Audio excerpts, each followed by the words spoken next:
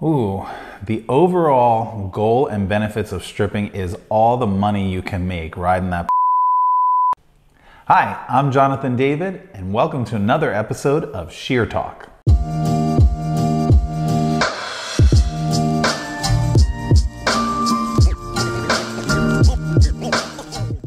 Hand stripping is a specialized skill, so anytime you can take your career further and learn a specialized skill and you can kind of like be in a niche market, it's a benefit for any groomer because a lot of people don't know how to hand strip. And while it's not the most common request that you're going to get, when you do know how to do it and you do get those clients that are in your area who are looking for it, they're willing to pay a premium because they know that nobody else in the area is able to do it. So I know that in my area of South Florida, there's only like 2 other people that I know of who really know how to do proper hand stripping. So I used to get a lot of hand strip clients when I had my salon, and you know, you can charge a premium for it because it is a specialized skill and you do get to show how you've gone for further education and you've really become a better groomer. And it's just, you know, every extra skill that you can have, I think is a benefit in the long run for any groomer.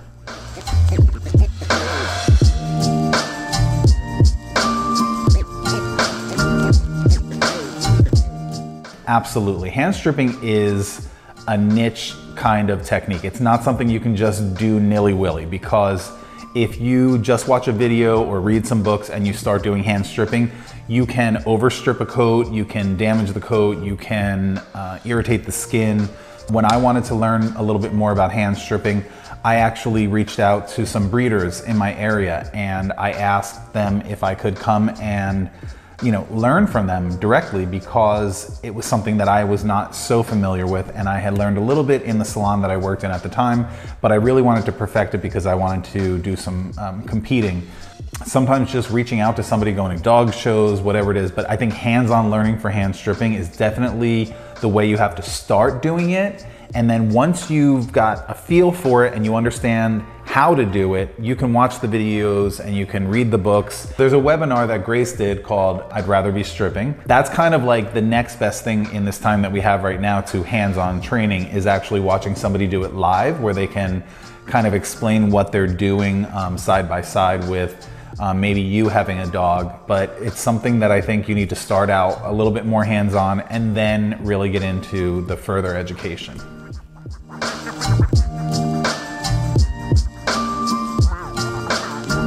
That's a really hard question because there's so many different companies that make such a variety of stripping tools. So there's, carding knives, there's stripping knives, there's coarse, fine, medium, and they all have a different reason why they're made that way. There's smaller ones, larger ones. There are some that are made for the face area, for the tight areas of the cheeks and the throat, others that are made for bulk pulling along the back. So as far as brand goes, I think it's really a matter of what you like and what you're comfortable with. For me personally, I like wooden handles. So some have a metal handle, some have a rubber handle, and some have a wooden handle. Just like scissors are really kind of personalized into what you want to do for your particular hand and which scissor fits you best, there are stripping knives the same way that kind of fit you better. The ones that are made of metal handles with a metal blade are going to be heavier in your hand. So some people might get more fatigue from that.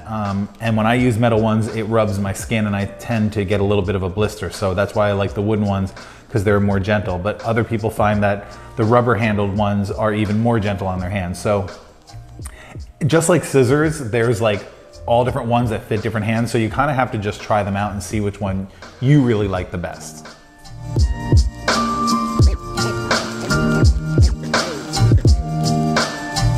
Carding is what they do at the door to see if you're old enough to go inside and see the stripping. I always love talking about stripping. Carding and stripping are 2 different techniques. Carding is using a flat stripping tool with kind of finer teeth, and the teeth are shaped a little bit differently, and that is to hold flush with the coat and pull towards you to rake out the undercoat. So with carding, you're pulling out the soft, fuzzy undercoat. Whereas with stripping, that's the technique of actually plucking, and that's for the outer coat, the rough coat. So when you're talking about carding, that's typically used for spaniels, cockers, springers, setters, breeds like that. Or when you have a terrier coat that has a lot of undercoat, like a lot of Westies grow that really downy undercoat. Cairn Terriers tend to get that thick downy undercoat. So you use the carding tool to rake through, and then it leaves the harsh coat in place, and it just removes the soft, fuzzy, dull undercoat that is really thick and bulky, and it gives it that dull appearance, and it leaves that nice, shiny, harsh coat. And the stripping knives are for actually gripping and plucking. So you use your thumb and your finger and you pluck rather than rake. And that technique helps to pull the coat out so it can regenerate and grow.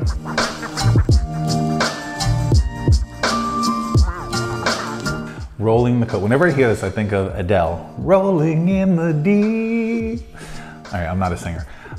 So rolling the coat. Rolling the coat is a technique where you strip the outer layer of the coat and you expose the under layer, not the undercoat, but a layer that had been stripped before. So you've got multiple layers of coat. So when you pull the outer layer, you expose the shorter, tighter coat.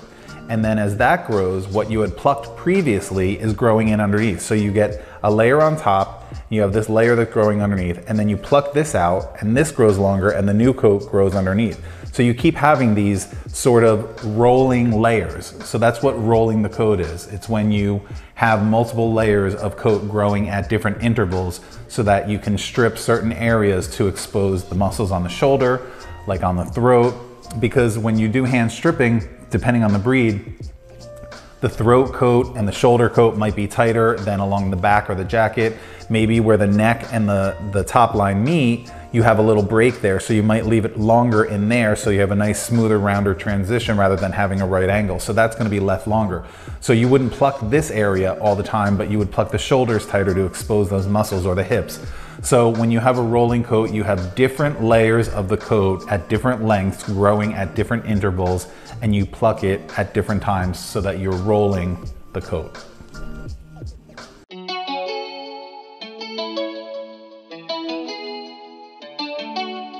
Yes, okay, so if you have a terrier that the hair has gone soft and the customer wants to try to bring them back to hand stripping, it can be done, okay? What you have to do though is you have to bald the dog. So you have to pull all the hair out, and then you have to let it regenerate, and the new growth will be a little bit more harsh. And then you're gonna have to do that again. You might have to do it a couple of times. So for example, I did this with a Cocker Spaniel. I had a client dog who had a Cocker Spaniel who had been clipped for 4 years. The body had been clipped, the legs were scissored, it was a suburban trim, and the owner surrendered the dog, and one of my stylists wanted to take the dog and start using him for competition. So we spoke to a bunch of breeders and they said, yes, you can bring the coat back. So we did. We carded out all of his undercoat every other week, just carded, pulled his back coat down, kept doing this over and over. It took about a year, but his entire flat coat came back beautifully. But the process was harsh on the dog, I will tell you. It did cause sores on the body.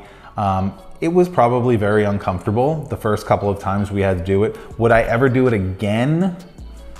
I probably would opt not to. If the dog was totally soft and had been clippered for a long time, I probably would opt not to do that because it's painful to bring it back. You know, you do have to sort of, the hair, when you strip it, is not rooted into the coat the same way. But once it grows out and it becomes soft, it has deep anchored roots. And so when you pull it, it's like pulling out your own hair. So it does hurt the first couple times, but it's kind of like, you know, I don't know how many of you ladies that are watching have ever used like the Epilady, you know, but like, you know, the Epilady was like a hair removal for your legs, and it was basically these 2 rotating springs that ripped out your hair. And, you know, you see on the commercials, the lady's like, oh, this is wonderful.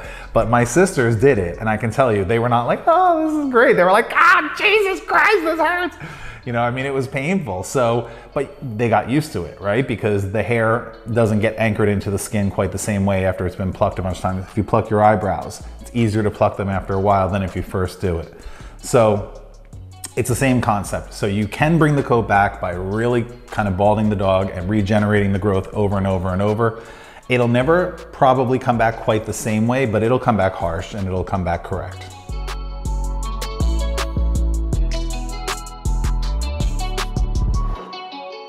As a bald man, I am offended by this question, and I don't think balding is ever necessary.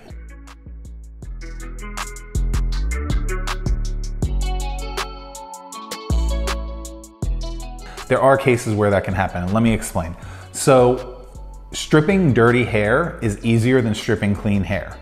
Once there's a lot of oils built up on the coat and a little bit of dirt, the hair pulls out a lot more easily. And generally when you have a coat that is ready for stripping, it's not anchored very well into the skin. So that coat is ready to shed. And that's the whole point of stripping, is you're pulling the coat out. You're not hurting the dog.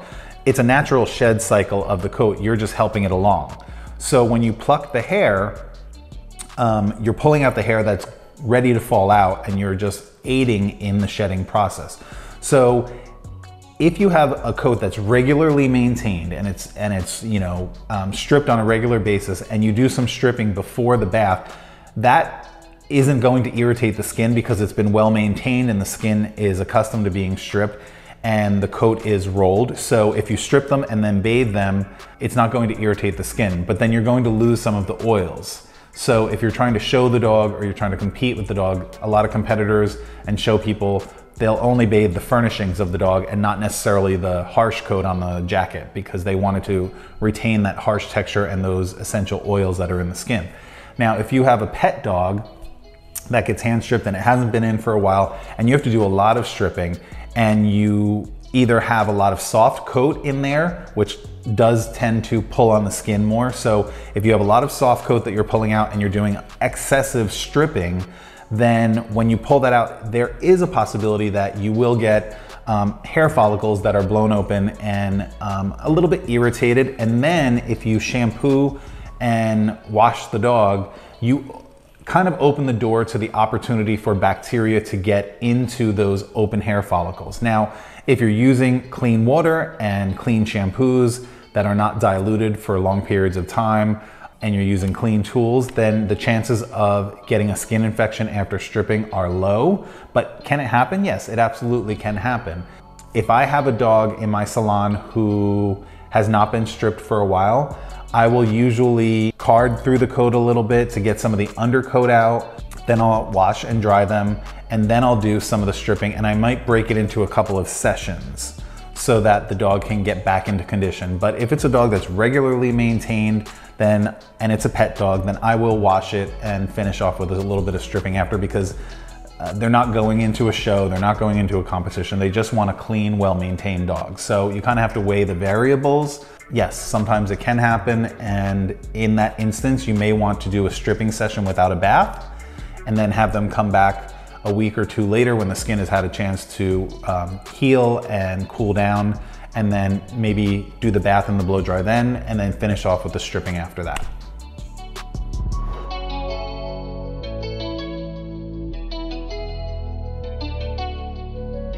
Okay, if you want to get into stripping, take classes. Do hands-on classes, okay?